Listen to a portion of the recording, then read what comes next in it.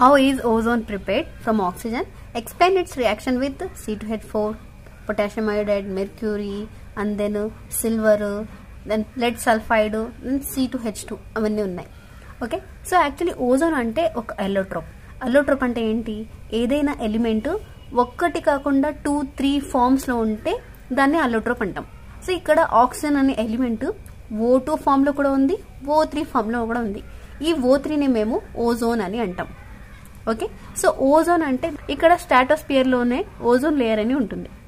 ఎలా ఫామ్ అవుతుందంటే ఇక్కడ ఆక్సిజన్ ఉంటుంది నేచర్లో, అట్మాస్ఫియర్లో. ఈ ఆక్సిజన్ నెక్స్ట్ వేరే ఆక్సిజన్ డివైడ్ అయ్యి ఆక్సిజన్ ఫామ్ అయి ఉంటుంది. ఈ ఆక్సిజన్తో రియాక్ట్ అవుతుంది.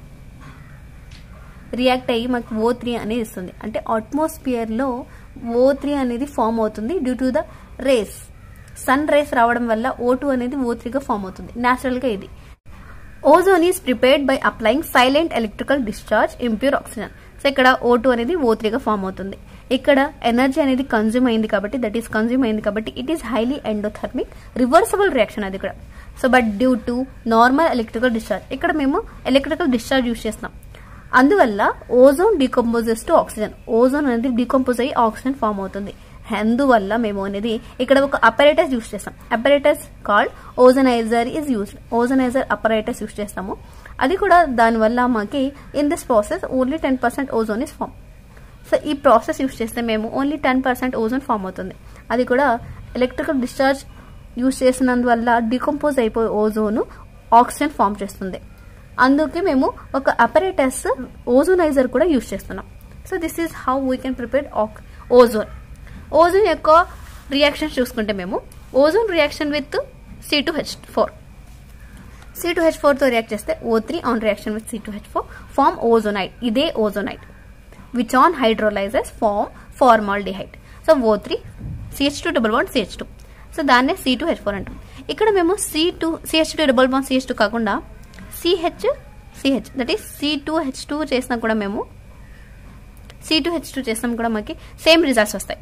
ఎలా అంటే ఇక్కడ రియాక్షన్ అనేది కొంచెం చేంజెస్గా ఉంటుంది. ఇది ఓజోనైడ్ లో CH2 ఓజోన్ 3 ఆక్సిజన్స్ ఉన్నాయి. ఓకే, C2H2 తీసుకుంటే మేము ఓజోన్, ఇక్కడ CH, దెన్ ఇక్కడ CH, ఇక్కడ ఒక ఆక్సిజన్, ఇక్కడ ఒక ఆక్సిజన్ వస్తుంది.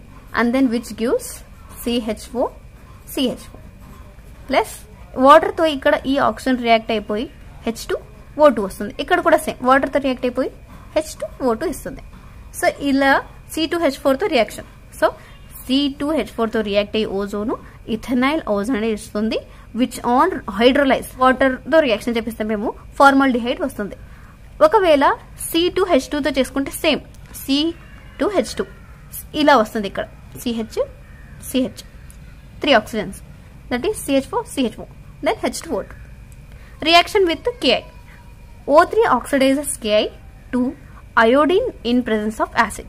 సో ఇక్కడ పొటాషియం అయోడైడ్, యాసిడ్ తీసుకుంటాం కాబట్టి HCl, ఓజోన్ రియాక్షన్ చేసుకుంటే మేము KCl plus iodide plus H2O plus O2 వస్తుంది.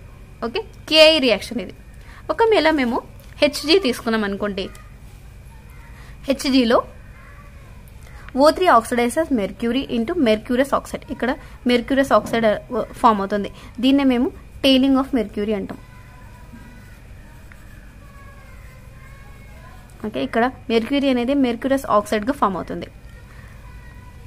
Next reaction with lead sulphide. O3 oxidises lead sulphide to white lead sulphide. So Pbs ozone తో react అయ్యి PbSO4 plus 4O2 ఇస్తుంది.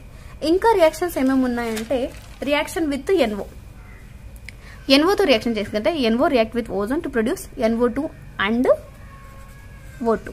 Okay, so ఇక్కడ nitric oxide plus ozone తో react చేపిస్తే మేము nitrogen dioxide oxygen gas వస్తుంది. ఒకవేళ reaction with Ag, ఇక్కడ Ag ప్లస్ O3 తో రియాక్ట్ చేపిస్తే Ag2O దెన్ ప్లస్ O2 వస్తుంది. Okay, so this is the reaction. Ozone structure చూసుకుంటే ఇలా ఉంటుంది. V shape, sp2 hybridise. ఇది రెజొనెన్స్ హైబ్రిడ్ ఫామ్ లో చూసుకుంటే ఇలా ఉంటుంది. ఓకే, యూజెస్ చూసుకుంటే it is use as disinfectant, it is use in sterilisation of water యొక్క స్టెరిలైజేషన్ లో యూజ్ అవుతుంది, డిస్ఇన్ఫెక్టెంట్ గా యూజ్ అవుతుంది. And then purification of air in animal houses లో ఎయిర్ ప్యూరిఫికేషన్ చేయడానికి కూడా ఓజోన్ యూజ్ అవుతుంది. And then use in bleaching oils, ivory. So these are the uses and the structure of ozone preparation and then reactions.